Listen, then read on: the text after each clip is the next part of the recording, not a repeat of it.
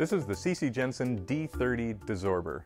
This is the most popular size in the Desorber lineup, combining great functionality with a compact size that can even fit through a standard doorway. The Desorber products operate on the ability of cold air to draw in moisture as it heats up. Hot oil in the Desorber chamber is met with cold air bubbles that enter from the bottom. As the bubbles rise through the oil, they heat up and expand, pulling in moisture from the surrounding oil. The hot, moist air is then cooled, either with air, water, or a refrigeration circuit, depending on the model. The cooling process condenses the water. Then the air enters the cyclone, where the water drops out of the air, allowing the dry air to then be recirculated back through the process. The water is drained off. The oil system has a supply pump, which runs continuously at fixed speed, and a discharge pump, which switches between high speed and low speed to maintain the correct oil level in the chamber. The lower level switch is used to vary the discharge pump between low and high speed, whereas the upper level switch trips an alarm as a safety feature. I'm going to talk you through the main system components, and then I'll show you through the flow path that the oil takes through the system. Starting here, we've got our main control panel. The pumps are located down below. We've got the thermostat for the heater. Here we've got a cross-flow heat exchanger. We've got the frequency drive for the discharge pump.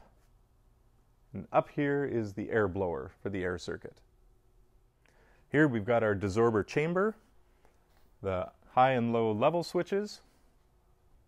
And here we've got a fan-forced heat exchanger, which helps to cool the air in the air circuit. Down here is the cyclone, where the water collects to be discharged from the water outlet. On the side, we have a convenient spot to hang the cord, and on the other side, you'll find a hose rack. Now we'll walk through the flow path of the D30. We start with our inlet port, located here. These have quick couplers that you'll use to mate to your hoses. The inlet port is connected directly to our suction pump. This is drawing the oil from your system. On the discharge side, we've got a sample point. This can be used to take a sample that's representative of your main oil volume, and it's also a great, consistent place to take that sample. From there, we go through a pressure gauge, measuring the pressure through the system.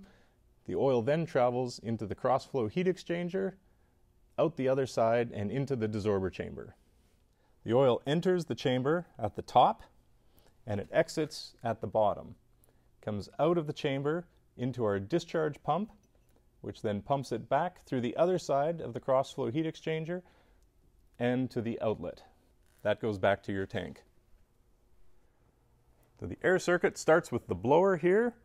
The air is pumped into the chamber, goes down through the chamber where there's a diffuser. That diffuser spreads the air and allows it to bubble up through the hot oil in the chamber. As it does, it picks the moisture out of the oil. The moist air is carried into the heat exchanger here, where it's cooled, and it condenses. That condensed air then travels into our cyclone. The cyclone allows the water to drop out, where it can then be discharged, and that air then comes out the top of the cyclone, back into our air pump, where it's reused again through the circuit. One of the key attributes of the Desorber process is it allows you to see the water that you've collected out of your oil system. By placing a pail underneath this water discharge, you can quantify exactly how much water you're removing from your system. That sets the Desorber apart from many other products on the market. On our main control panel, we have the user interface where you operate the Desorber.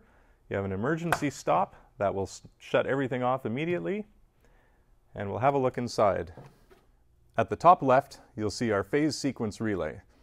Because the D30 is often used as a mobile unit, and can be put in places that may not have consistent phase sequence, we've equipped it with this relay that will automatically switch to make sure your motors are turning the correct direction regardless of your phase sequence. We have the phase sensing circuit here, our PLC with all the inputs and the outputs. These are motor thermistor sensor relays.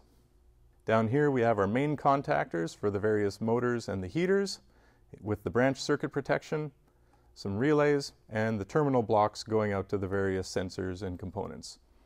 And on this side we have our power supply with the additional fuses. The control box also has a thermostatically controlled fan in order to keep temperatures inside the panel in check. The frequency drive controls the speed of the discharge pump. Everything in this is automatic and you don't need to adjust any settings on that at all. To start up the D30, turn the main disconnect switch to on. You'll see the panel light up.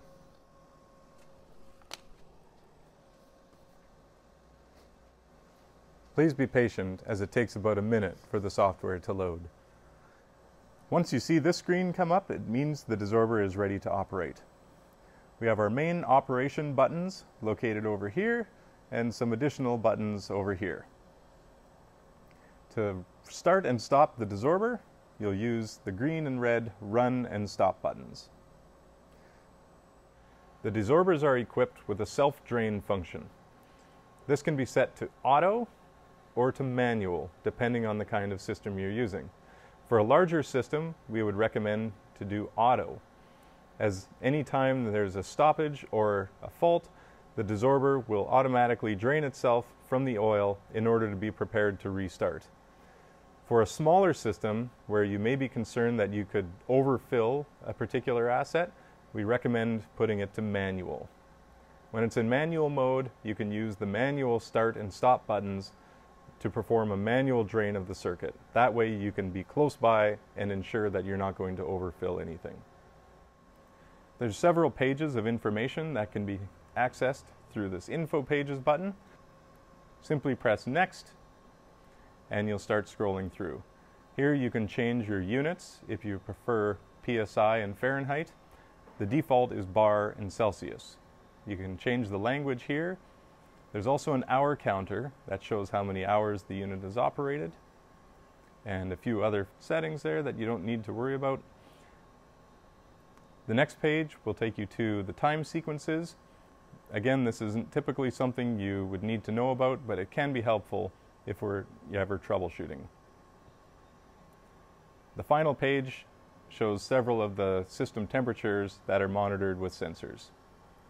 Press Next again and you'll go back to the main dashboard. You can access alarms by pressing the alarm button, and an alarm is also highlighted by the screen turning red. In the alarm screen, it will show you any of the faults that you have and allow you to acknowledge them. I'll demonstrate with the spill sensor. You can see the screen has turned red to alert you that there is an alarm. Press Alarm and you'll see that there's a Desorber failure. That means the Desorber has been halted.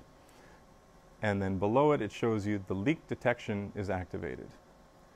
Once you've cleared the fault, press the Acknowledge button.